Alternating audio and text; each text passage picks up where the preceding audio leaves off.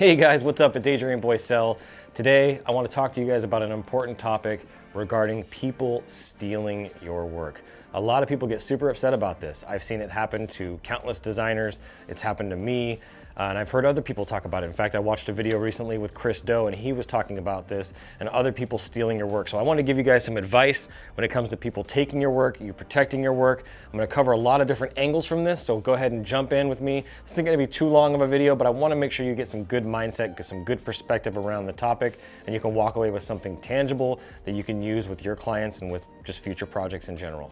Most importantly, to start this off, I want to really just share with you that really good design, really good artists are all about replicating the world around us. There is nothing original anymore, especially in the times that we live in. Everything is some sort of replication or clone of something else, something that we were inspired by, something that we saw. Sometimes it's a conscious thought, sometimes it's a subconscious thought. So I want to first make sure that you understand that piece. Is if you think you're the only one with this idea, you're not. So I want you to get over that ego and that pride. You're not the only one with good ideas. There's lots of other people. And what a lot of people do is they replicate things that inspire them. So when you're getting people that are doing this, you're actually getting a compliment from them. And one of the most famous artists in the world, Pablo Picasso, said, "Good artists copy, great artists steal." I'm gonna say that one more time. Good artists copy and great artists steal. So if you're an artist and people are replicating your work, you need to take this as a compliment. And there are three things I want to give you initially here throughout this video that I want you to walk away with right now. Number one is I don't want you to focus any of your valuable time, energy, effort, lawyers, money on them. It's not worth it. You're fighting an uphill battle. It's just not worth your energy, your time. Your time is too precious and too valuable and worth too much to get focused on somebody else trying to replicate.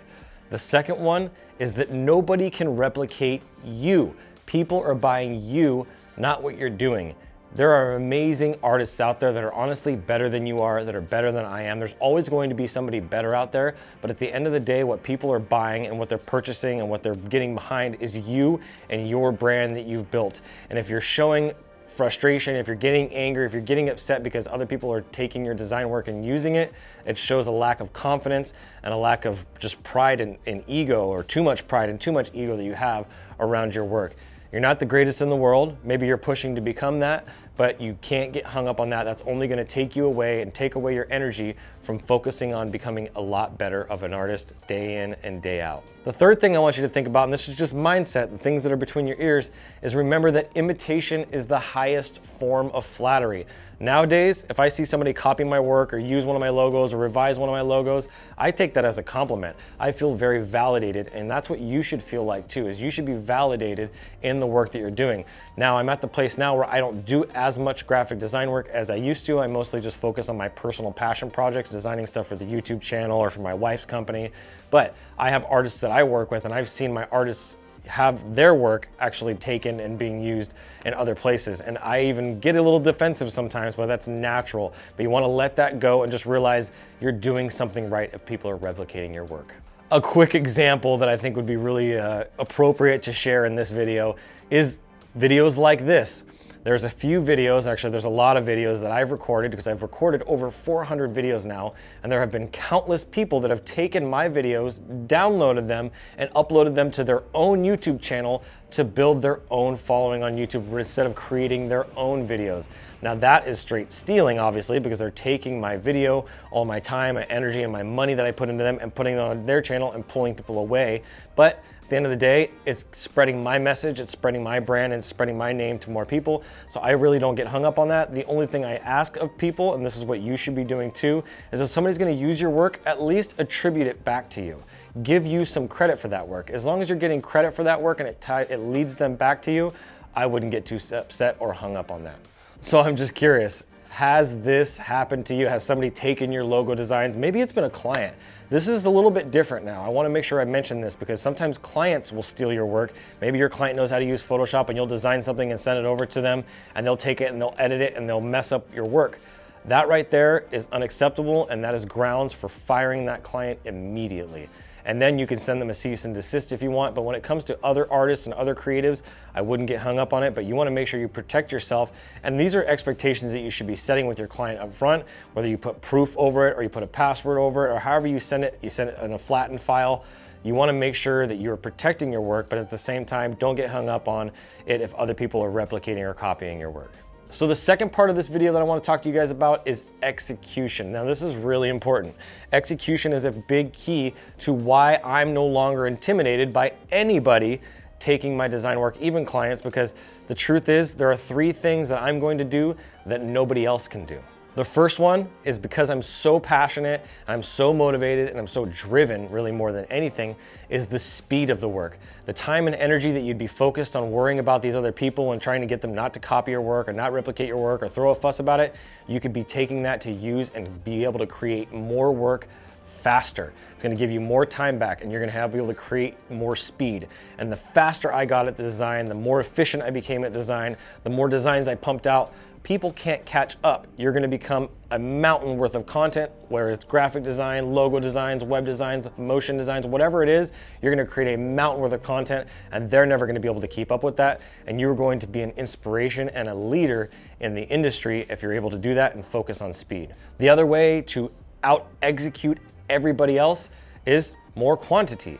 So like I'm doing, I'm leveraging other creatives on my team to be able to do more work and produce 10 times the amount of work. So when I post work, post stuff on my portfolio, a lot of the stuff you guys are seeing are not stuff that I designed anymore, it's stuff on my team. So there's no way, if my work's being replicated, there's no way that anybody's gonna be able to keep up with what we're doing, because they'd have to keep up with the pace of 4, 5, 6, or maybe even 10 people. So think about that when you're over executing, is leverage the other people on your team. Delegate certain tasks out within a project like logo design. There's a lot that goes into logo design, research and planning. You can delegate these things out. You could speed up the process and get more quantity, which is gonna make it really hard for people to out execute you.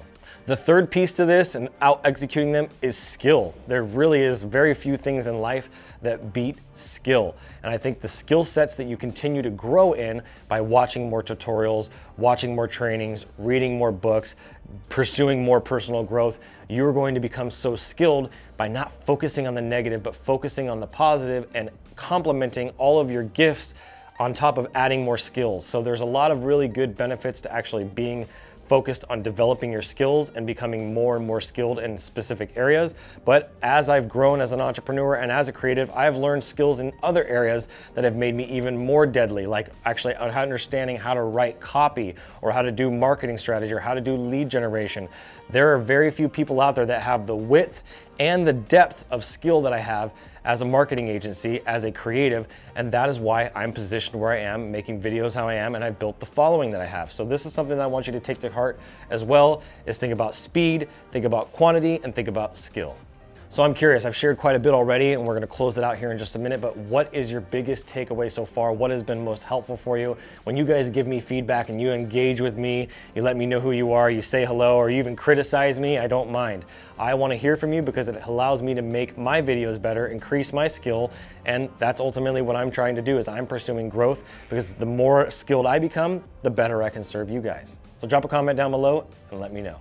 All right, the third piece to this is fundamentals. Now, what's missing from a lot of these people are the fundamentals. They're looking to you and replicating your work because they're missing fundamentals. They don't understand copyright. This is a great opportunity to talk about copyright, to teach copyright. If you see people are stealing your work, then make a graphic or make an image or make a video or talk about copywriting. I've done this myself and it's actually helped a lot. So you wanna actually understand that you need to share the fundamentals of things with people so that they can get an understanding and they can build a foundation.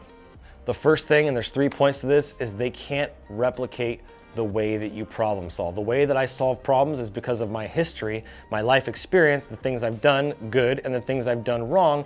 And because of that, they're never gonna be able to problem solve the way I can problem solve. The context that I've been given, the mentors that I have, those have made me a unique person in the way I approach problems, and that is why clients seek me out, because of my high level of skill, because of the people that I've sought out, which is another lesson for you. You need to seek out the best of the best, and that's why people are seeking out you, because you're gonna be one of the best if people are replicating you. Another piece of the fundamentals that they don't understand, and you may not even understand this yet, is when people are replicating your work, they're going to fail listen to me, they're going to fail in certain areas of replicating your work. They're not going to execute it perfectly. And the areas they fail in are opportunities for them to develop their own style. Just a quick story, I've mentioned this before, there was a guy, Andy Kitchen, who was a nightclub, nightlife, bar, restaurant, flyer designer. He did a lot of amazing work, and I replicated a lot of the stuff that he did, but there were areas of style that I just didn't have the same abilities or the same style in, and when those shortcomings or in those holes, I filled them with my own unique style, my own personality, my own experience, like a little bit of radio, a little bit of marketing and advertising, and I approached the way I laid my stuff out a little differently than he did. And so that made me unique. So this is actually a benefit when people go to try to replicate your work, they're gonna have shortcomings that's gonna separate them from you, and that separation is gonna help them develop their own style. So don't get intimidated by that. This is something that you should really take to heart. The third piece, and I kind of mentioned this briefly, is I want you to keep learning. You need to spend a significant amount of your time, and you're on the right track, you're watching this video, you need to spend time learning and developing your skills so you can outpace everybody else in the industry.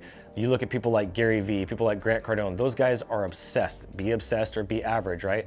Average sucks. And so you can take this opportunity to continue to learn. Do classes on Udemy and do classes on Skillshare. Do everything that you can. Read books. One of the books that I would really like you to read, and I think it would be really helpful for you, and it goes into the context of this video specifically, is a book called Steal Like an Artist by Austin Kleon. This is a really good book. It's pretty short to go through. It's actually fun to go through. It's gonna set your mind right, and it's gonna help you realize that nothing is original. That people are replicating your work. You should take it as a compliment, and it's gonna really help you get a deep understanding of how you can implement some of those things and look at inspirations in your life and how that's actually fallen into your work. And I bet you there are people out there that would say the same thing about you, that you've probably taken their work as well.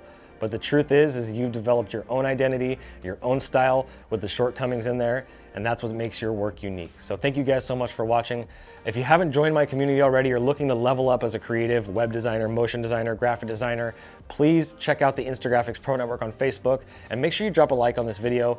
We'd love to have you guys there. Hit the subscribe as well, and I look forward to seeing you guys on the next video. Until next time, I'm Adrian Boycell, and as always, keep looking up.